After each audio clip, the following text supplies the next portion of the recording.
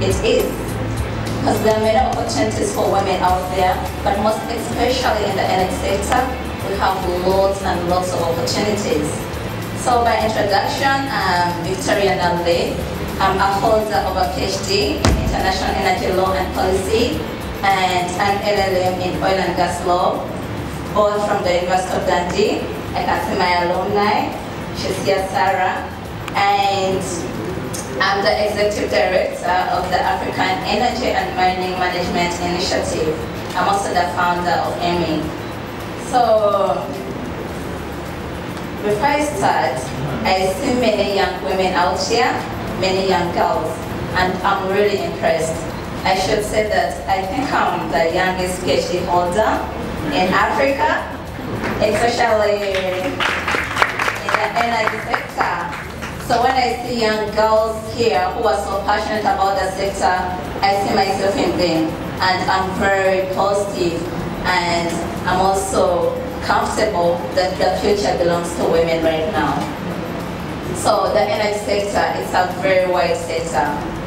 When we talk about energy, in most cases we tend to focus on oil and gas, but in recent years we're transitioning to a low carbon economy. So we are looking at renewable energy, we're looking at nuclear. We have a nuclear expert right here, also from the center, from the University of Dundee. And the focus should be, we shouldn't only focus on oil and gas as women, but we should also be able to take up other opportunities in the different spheres of the energy sector. There is no way we can achieve the UN Sustainable Development Goals if the energy sector is not developed. Under Goal 7, they talk about access to clean energy, and we notice that in sub-Saharan Africa, over 290 million people have no access to modern energy. Access being Goal 7, it implies that all the other sustainable energy goals will not be achieved if we cannot have access to modern energy, and that makes the sector very important for us. It presents opportunities because it cuts across all the other sectors. I'll start with Goal 1, which is to eradicate poverty. There's no way we can eradicate poverty in Africa if most of our people have no access to modern energy. With eradication of poverty, we're talking about industrialization.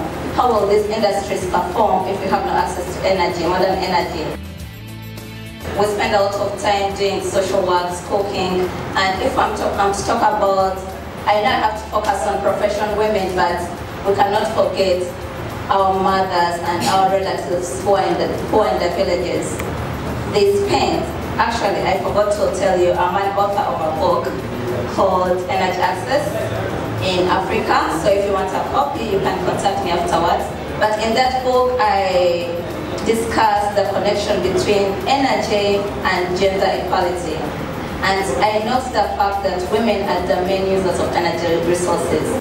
So that's just a brief background of why the energy sector is so important and why it cuts across all other sectors, even the agriculture sector. So as women, this presents a good opportunity for us not only to be involved in the energy sector, but also to make sure that we achieve the UN Sustainable Goals, because all the goals cannot be achieved if we have no access to modern energy. For the young ladies who are in here, make sure you get the adequate education.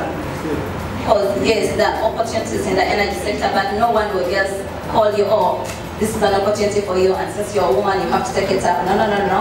You have to work. Make sure you get the education, make sure you get the professional training. For the young girls, feel free to volunteer in different energy companies. Even if they do not pay you, that helps you to get the necessary experience you need for you to be able to make it at the top.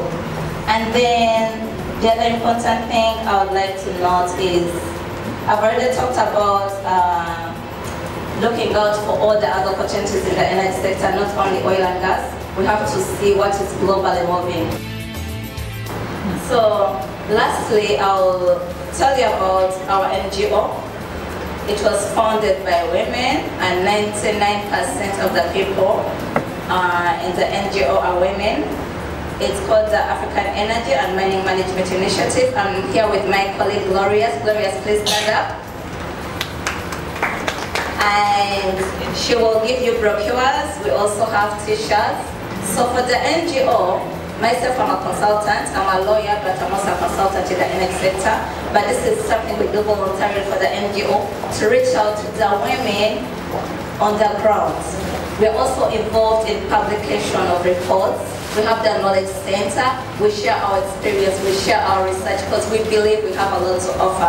The NGO has a pool of experts who have degrees from lawyers, most of them are lawyers, we have accountants, we have engineers, we have economists. So it's a good place for people to be involved in, share your experience because we are focusing on the African energy and mining sector. Like I said, the energy sector cuts across all other sectors. Each one of you lift up one person. Because at the end of the day, it's useless to have your knowledge when you can't distribute that knowledge to other people. And I also have a YouTube channel, Victoria Nalule. I discuss key issues in the energy and mining sectors. And also I do invite different experts. So you will have a lot to learn about the sector from Amy, from myself, and from my team. Thank you very much.